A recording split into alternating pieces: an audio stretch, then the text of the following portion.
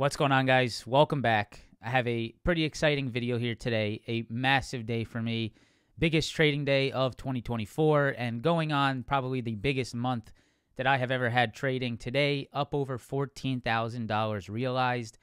This is majority of my NVDA swing trade that I talked about over the last 2 days here on this channel. And this is also some SPX put option trades that I took later today. I'm going to go ahead and break down the best I can pretty much my entire day. We'll talk about NVIDIA again quickly because I'm not going to just keep beating a dead horse here. You guys know why I was in NVIDIA. You know why I was swing trading it. I made it very clear over the last 2 days. After we talk about NVIDIA, I will go into the SPX trades. I will talk about why I entered the SPX trades, what I was looking for, and this goes back to what we talked about in some previous videos, those gap fills. Those pre-market gap ups that we have been seeing on the market and the market to pull back and fill that gap. Now today, we had a gap and go. So we did not fill that gap early morning. And this got me interested in the potential of a late day downside move to fill that SPY SPX gap. And this is pretty much exactly what happened. And I nailed that downside on SPX for some really nice profits. So I have NVIDIA. I have some SPX. I have some live trades to share with you at the end of the video. I'll break down everything. We'll go into the broker. We'll go into TradeZella. I hope you guys enjoy it. Let's go ahead and jump right in. All right, guys. So I know a big day brings the doubts, right? I know this is what happens when you watch people online. I understand it, but we're going to go ahead and just log in live to my broker. So right here, you can see my trader workstation, little icon there on my desktop. We can watch the interactive brokers open up. You can see that we're going to go ahead and log into live trading, not paper trading, live trading. We'll go ahead and use my account to sign in. Go ahead and put in my password. Interactive Brokers needs my face. Let's go ahead and give it to him. There we go. And now we can watch the broker log in, all of us live to watch, and we can look at the day that we had today. Pretty massive day, guys. My biggest day of the year. One of my biggest days pretty much ever, right? I've had a few, I think this might be number 5. I had, I think, 4 or 5 five-figure days, today being one of them. Pretty awesome. So Interactive Brokers is logging in. You can see that right here. We'll wait for it all to populate, and then we will jump into the live trades, or we'll jump into the trades. We'll break down everything here. So there you go, guys. $14,200 realized, $11,989 on the day, 13% of the account. And the account is up to $98,800, so we're almost at that $100,000 mark. Now, I don't know if I really want to push another $2,000, so I'm considering a withdrawal here. I'll probably withdraw tomorrow after the trading day because I will not be trading on Friday. I will be traveling, so tomorrow is probably the withdrawal day for me. We'll get that last trading day out of the week, and then we will withdraw the profits out of this account. Probably going to go ahead and reset this back to 50,000. That's my goal right now. I don't need more than 50,000 to trade, and I want to make sure I manage my size. I make sure I take profits out of the market, and this is going to be the best way for me to do it. So this is my account. You can see it all right here. 4,000 on NVIDIA, 3,700 SPX, 2,200 SPX. So together about 6,000 on SPX today. 900 on Snow, swing trade on SPY, which we talked about. This was straight from the community, so I can go to the swing trade section of our Discord, and this was right here. So right here, we can see going to hold SPY January 26th, 484 calls. This is back on Monday of this week. Closed these up for 100% today. We also closed the Microsoft swing trade that was right here. Let me go ahead and find it right here. Microsoft 395 calls. That was something we opened on last week, actually. Closed that up about 100% today. And then the other swing trade that we closed up today was NVIDIA. So Microsoft was a good one. We had a nice little SPY one. NVIDIA was a big one there as well. And I still continue to maintain Shopify. So that is that. That is the update on the swings. That's the update on my account. That's my broker for you to see. Now let's go ahead and minimize that. And let's pull up TradeZella. All right, guys, so here is TradeZella, and we have officially crossed the $50,000 mark on the month, $51,457 on the month, 2.8 profit factor, 66% win rate, 1.46 average win to loss trade, and you can see today being one of the biggest days, 14,000 there, I'll go ahead and move my face here so you can see the calendar there. Started the month really good. Had a few really small losing days. And then pretty much since then, man, you guys have seen me log into my broker every single day. You've seen these trades live.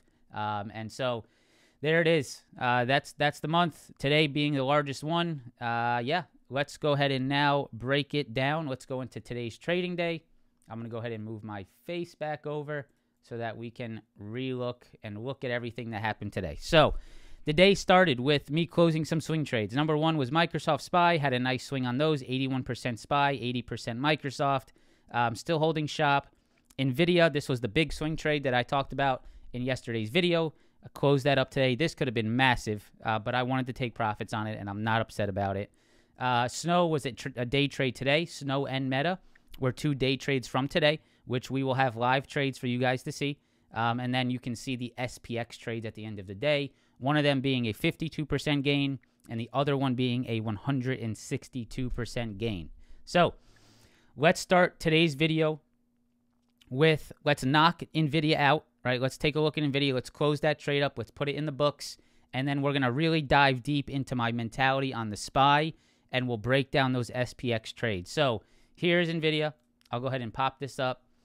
You guys can see right here. We talked about the entries yesterday in yesterday's video, right? You guys saw this in yesterday's video. And basically all day I was just scaling out of this trade, okay? And that was pretty much it. Just scaling out all day. I took no entries on NVIDIA today. It was fully taking profits on the push higher.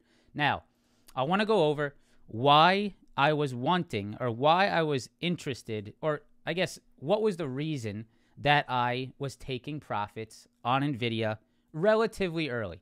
There was a reason why I was taking profits on NVIDIA relatively early, and why, in hindsight, I do miss out on some profits. So coming into today, I was very focused on $602 a share. That was this high here, right? That was this high here, and that was the previous day highs, right? We closed and rejected around 602. The after hours stopped trading at around 602 per share. So today we had a gap up, right? We had a gap up, and I was looking for us to push into 602 and rally to the upside, which we ended up getting. And you guys can see right here where I was scaling out right onto the push. We got exactly what I was looking for. Now, there was one thing that I spotted early morning that got me a little bit uneasy, right? And I'll show you why. I was sort of taking majority of the profits pretty close to open, and that is right here. So guys, if we look at the open on NVIDIA, we can see that this little area gave me a little bit of uncertainty, right? And so this is our 602 level, and we were seeing a lot of wick rejections at that 602. So I was a little concerned there, right? I was looking at this. I was holding my large position. I was up a very nice profit, and I was thinking to myself, hey, let's not give this back, right? My goal here, let's not give this back. I'm starting to see these wick rejections coming in at my level that I wanted to see hold, right? And we can see here on the chart, we're starting to see us reject that level. So I was getting a little bit uncertain, right? And I was sort of scaling out, taking some profits and locking some in. Now, I will be 100% transparent, as I always am, right? I was in a little bit more size than I typically am comfortable with, right? And this is a really good thing to sort of go over here. I was in 15 contracts of the 600 calls, and this was about a $15,000 position size coming into overnight, coming into the next trading day. It's pretty large, right? And definitely a little bit above my comfort range. So this definitely, now that I look back at it, caused me to do some decisions that maybe I didn't want to do, right? I look back at this and say, hey, if you were in a more comfortable position here, if you were maybe in a little bit less size here, then you probably would have held and let this go. And I can attest to that, because after I exited some early morning, I was much more comfortable, right? I was exiting about, about 10 contracts. I took 10 contracts off pretty much 10 minutes after open. And after I took those 10 off, I felt my emotions decrease. I felt more comfortable because I took that risk off the table. And after I was taking that risk off, that's when I was able to look at it more comfortably, let it move, right? And then you can see, ultimately, NVIDIA just squeezes straight to the upside. So a good example, guys, of being able to understand where your limits are, right? Understand that if you start pushing limitations in your trading, you're going to cause some emotions and possibly take some wrong decisions. It's always right to stay in your comfort zone. That's what I did here. I have no regrets about selling it, right? Of course, I wish I didn't because of the money and how much I could have made. I think at the peak, I would have been up about $40,000.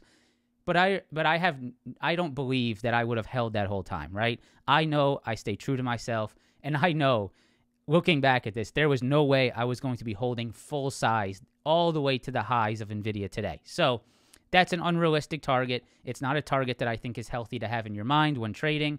Take your profits, lock it in, right, as you get your move. And that's pretty much what I did, and I locked in along the way higher. So that trade's done. Trade's complete.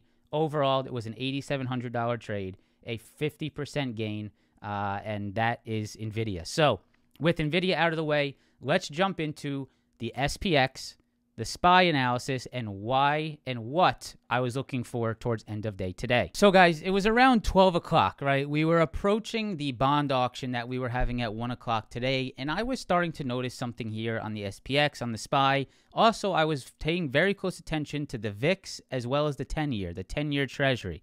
And so today, we saw pretty much, and I'll go back to this chat here in just a second, we saw here on the SPX, a gap up, right? And we've talked about this SPX gap up previously right here, right? This gap up right here, which filled, right, over the day, over that Monday. We had a push higher and a rejection into that gap fill level.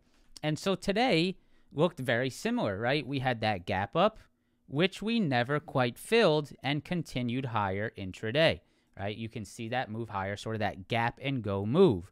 So I noticed sort of around 12 o'clock into that 1 o'clock bond auction that we had not yet filled that gap and that there could be a potential for a gap fill later on in the day, right?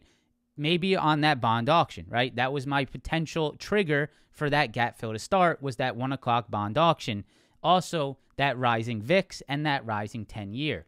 So right here in the chat, guys, you can see I was some people were asking me about where do I think the SPX, the SPY could go. And I was talking to the group saying, I'm sort of in the boat of the SPX filling the gap before we get more aggressive upside. This was around 12:18 p.m. today, and this was what the chart was looking like. I was interested in that SPX to potentially reject that 4,900 and look for that gap fill back to 4,870. This was a very big interest of mine and a very potential opportunity that I wanted to take advantage of. So you can see here around 12:23, I was alerting the group that there is a treasury auction coming up, the 2-year and the 5-year at 1 p.m., and that we need to be cautious of this potential rejection of this bond auction. This could be something that triggers the market either much higher or lower, but I was staying a little bit on the short side bias due to that gap fill that was still necessary, in my opinion, on the SPX. So this was around 118, and I was updating the group that the gap fill move might be here. We might be starting to see it. We saw that rejection come in near that 4,900 after that treasury auction came out, and we started to see something that you need to pay attention to here. If I go to the TNX, around that time, we had a gap up on the 10-year, and we really continued that move, this leading to a lot of weakness on the market. And something that I was focusing on pretty much the entire day was that as the market moved higher, the VIX was increasing as well. This was sort of something I was worried about, right? This was sort of giving me some uneasy vibes about the move higher, that gap fill potential, the treasury auction at 1 o'clock, the 10-year moving higher, and that VIX. All these things sort of combined was why I was starting to get interested in taking SPX puts. So here, guys, is the first SPX trade. You can see I was sort of scaling into this position as we were moving higher, starting at around 11:30, 12 o'clock. As we approached that bond auction, I had a max risk of $2,500 on this trade. This is where I was going to either cut it for a loss or see if this would work out. I was up about $6,800 on the day, and I was willing to go down to around that $5,000, $4,500 profit on the day. I was willing basically to give back some profits, right? And I don't care if you think this is a good idea or not. This is something I do, okay? And I'm just here telling you how I do things. So I was up a lot on the day, and I said, okay, I like this idea. I'm very interested here, right? This is definitely something I think has potential. And I'm okay giving back some profits. If I have to give back some profits to potentially make a lot more, that's what trading is, right? That's risk reward. And that's what I was looking to do. So when I'm up a lot on the day already from the NVIDIA swing trade, I get a little bit aggressive, right? I say, okay, I got some house money here. What can I start to look for? What can I get possibly a little bit aggressive on to sort of increase the profits that I have on the day? And this was my go-to. So I was scaling it to SPX puts here as we moved higher with my ultimate idea for us to reject this 4,900 area.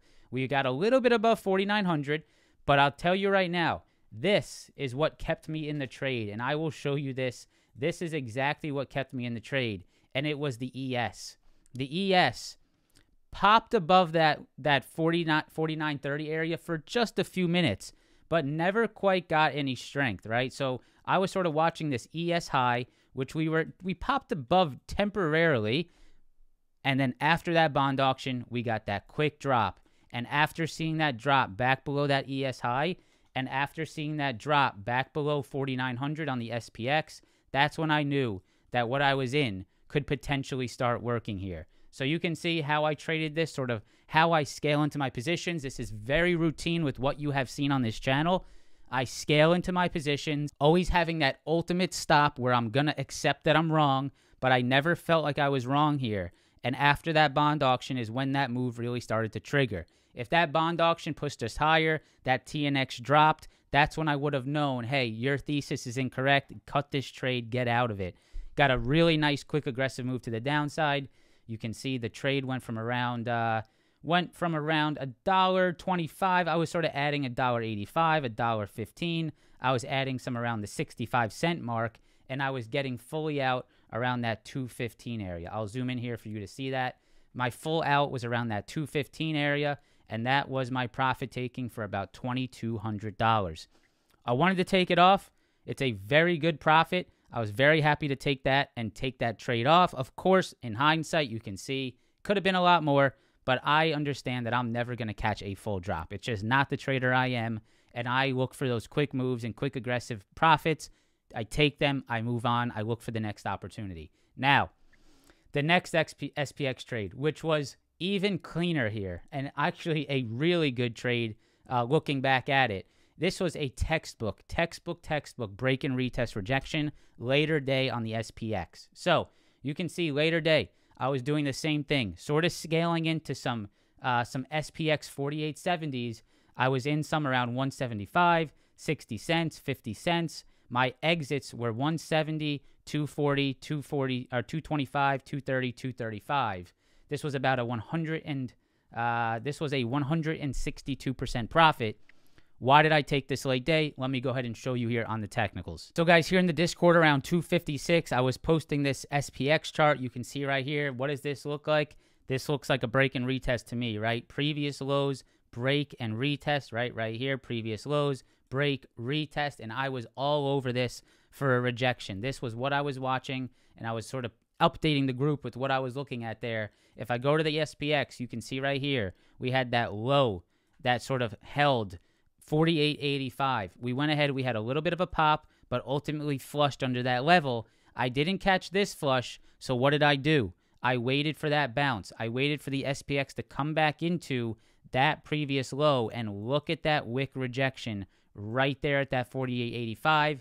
This is when I was starting to get aggressive on this short. I'll go back to TradeZella for you to see the entries, right? We got a pop into that 48.85. I started to get very aggressive on the entries there, and I took my profits as we had this flush to the downside. You were seeing this break and retest across the board, and the one that got me really interested was actually on the QQQ. If you look at the QQQ here, and you notice this level right here, this around this 427.50, look at this level right here. You can see we had that opening high at 427.50. We had that intraday low at 427.50, right? We had this low right here at 427.50, and look at the late day rejection right there at 427.50.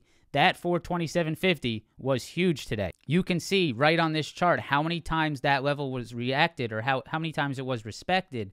We had that high come in, which presented a beautiful break and retest long intraday. Then we had that previous low right here, right? We had it hold sort of later day on this drop. Ultimately, it flushed below. And after flushing below right here, you came back up into these previous lows right there. And look at that break and retest rejection. After seeing that on the Qs, I started to have a lot more confidence on my SPX, right? Because I was monitoring both. And I was seeing SPX pretty much doing the same thing. Previous lows, break and retest rejection. And you can see that's where I started to get very aggressive on this trade, right? Taking profits into the drop for about a 162% profit. So guys, those 3 trades really accounted for majority of my wins today. The SPX, the NVIDIA, those were the big boys. Those were the trades we just talked about. Very, very clean trades to see there today. I have Snow and I have Meta recorded live. So I'm going to go ahead and run that live recording for you guys to see. So guys, obviously a pretty massive day for me and something I need to make sure I manage, right? I need to make sure I take some profits out, withdraw some money, make sure my ego stays low, make sure my head stays low, and I continue to do what I do, right? No matter how much I grow, no matter how much money I make, we have to keep the strategy the same and we can't get too aggressive, right? We get too aggressive, we take too much size, we could get into a comfort zone that we're not really performing with, right? A uncomfortable zone in our trading, and that is going to cause problems. So going to do a withdrawal probably tomorrow. I'll record it live for you guys to see. Maybe we'll even do it on a live stream next week. Those are my trades today. If you guys want to trade live with me every day, link down below. There is a 10% discount right now for you guys signing up. If you want to check it out, it's down in the description below. You'll also see that pop up on your screen with the coupon code to use. Enjoy the live trades. Thanks for all the support. I hope you guys had a great day as well, and I hope to see you in the next one. Peace. I am interested in that little Snow 206 hold. That's probably my top watch right now. Yeah, I'm going to take a long on Snow here, guys. 210 calls on Snow. Stop under 206. That's a perfect pullback to our 206 level. Why not? Okay, so definitely some rejections on NVIDIA at 602 to be aware of if you are looking at that one. I'm actually going to take some profits on NVIDIA right there as it pushes into 602. So getting a little bit off NVIDIA there. De-risking a tad there. Snow looks very good, up 15%. Going to try to let Snow work out, man. It looks good. I think we got a really good entry there. I might add to Snow here, actually. Yeah, I'm going to add to Snow right there. Stop is still under 206. Let's see. You're starting to see these bottom wicks on Meta. See those bottom wicks coming in? If you take an entry here, though, you have to understand that it could pull back a little bit more. That's actually what I'm going to do. I'm going to take 5 contracts here, and then if Meta breaks down a little bit more, I'll look to add into it. To me, that looks like it could be setting up a little flag here into that Monday high and into that previous high as well. Okay, nice squeeze on Meta there. Let's see if I can get a little bit more continuation to take some profits off. Nice. Okay, good. Perfect. Okay, I'm going to take half off there, up 10%. Meta new highs. Boom, baby. Beautiful Meta. Beautiful.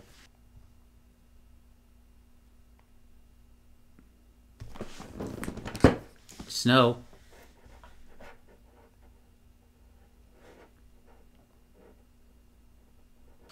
Let it bake. Let it bake. Patience. This is patience time. Very nice. Very nice, guys. Snow, Meta, 2 trades we took today worked out beautifully. SPY swing trade from this week up 100%. NVIDIA's NVIDIA. Shopify from yesterday up 12%.